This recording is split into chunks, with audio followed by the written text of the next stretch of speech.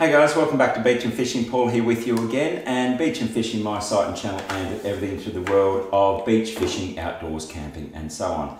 And as it is today, I'm getting all my camping gear out, ready for us to go away to come up with Christmas break here down under, which is nice summer camping for us. And part of summer camping is the fact that we need a little fan inside the tent, because when it gets hot at night, little fan can be a godsend. Now, portable camping fans are something that many of us use, as I keep mentioning, when the weather's warm. And they are something that if you don't have, you might be okay, but if you do have, they just help you so much more. Now, as with everything to do with camping, there are quite a few variations that you can consider. Now, this is the camping fan we use. It's quite a larger size again, and I mentioned this in a lot of the camping videos that I talk through, is that if you're hiking, this is too big. You don't want to, if you've got your backpack and everything, you don't want to be trying to carry this. So a little tiny handheld one might work better. But let's have a look at the basics of them. Now, as with anything, size and power requirements are pretty much your main points of difference here. This one's not a small one, as we've just talked about.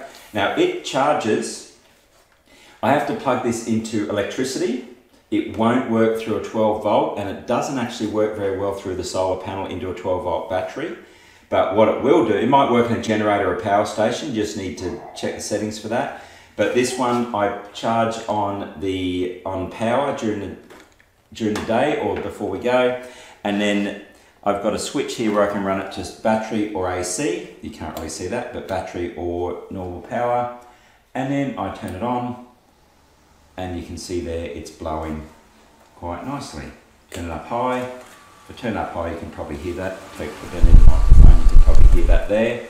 So that is running quite well, and that's what a portable fan does.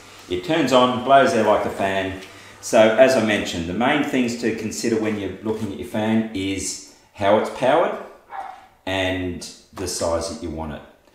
Then from there, as always, we can go into the extras that it has. So this one, as I mentioned, has a little battery inside it, which is great if you're going to a non-powered area. This one will actually last 2 nights on full charge. If I charge it overnight at home before we go, it will run very, very well on there. This one actually does have a 12 volt connector at the back, but it really doesn't work that well on a 12 volt for some reason. But so if you could run this off a battery, and that'd be something that I'd be checking if you're going off grid. Make sure that it can run off a 12 volt battery or a solar panel or a generator and a light. This one actually has a light on it as well. So if I click that, you can see the little light that's come on there. So that is just a little extra. And not much else more to it than that. This has 2 fan speeds. You can get some that have up to 6 or 7 or 8 or 9 or 10 fan speeds. You can have some that will run off your mobile phone or have a remote control. So if you're lying in bed and you've got it over there, you can just change the speed, or you can turn it off in the middle of the night if it gets, once the temperature cools down, you can turn it off with your remote control. You don't have to get up. Different light settings. Some have dimmable lights and the like on it as well. Some come with stands, some come with little hooks where you hook them up the top of your tent, depending on what you're after. But that's it, guys. Not really much more I can talk to you about that. This is a portable fan for camping. Stick around. I will take you through the 3 options I've come up with for you below. And just like that, we're back. So let's go through and have a look at the 3 fans that I've come up with based on the information we've just talked about. So as we scroll through the post, all the information I just went through is in here. We don't need to read through all that again. So basically the 3 options I've come up with here. The first one is very small, so it's good for those who are looking to hike or go, off the beaten track a bit more. It's very light, 1.6 pounds, runs on D-cell batteries, and it will stand or hang. It has up to 5 hours runtime, 20 hours from low in fully charged batteries, so it will last you all weekend if you run it on low, just to keep some circulation in the tent, etc. And it's got some LED lights in there as well. So all in all, a pretty good choice for a pretty good price too, 20 bucks. So I think for 20 bucks you could do a lot worse than this one. It is quite popular.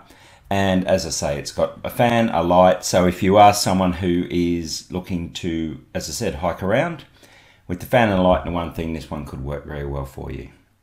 Okay, next one is more for the bigger tents. So you can see it's slightly larger in size, and it does come with a nice big stand on it as well. It's rechargeable batteries. So like the one I showed you in the video, you can plug it in and charge up the battery and it'll run without the battery. It's got the tripod, 6 speeds and a timer. And as I say, the replaceable batteries you can change them, so they're interchangeable, but they're rechargeable.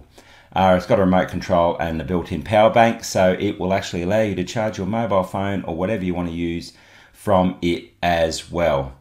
So yeah, it can go indoors, outdoors, as here. If you're using your barbecue, you can put it beside that to keep you cool, etc., etc. So a very good option, this one, for the larger campsite. And finally, 16-inch rechargeable battery operated floor fan. So this one goes on the floor of a tent. It's a bit heavier, a bit bigger. Rechargeable batteries, again, the same as the previous one. So again, you can charge your batteries up.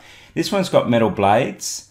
It's got a backup power bank, fast charging adapter, rubber pads for vibration so it won't vibrate around your tent, nice and quiet. Again, this is a very good one if you're camping in a large family type tent.